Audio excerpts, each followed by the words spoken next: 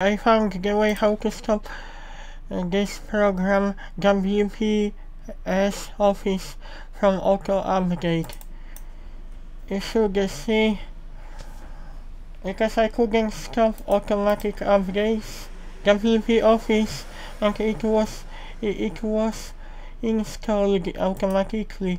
It was being installed automatically, and I couldn't stop automatic updates, but I already found the way how to prevent this application from updating itself.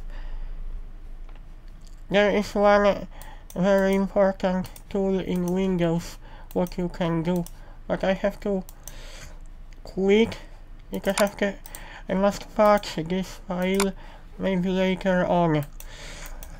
Task Scheduler will help you to fix this issue. You have WP Office Update, you just disable this, and you disable this. And you should delete this, and your WP Office will no longer update itself.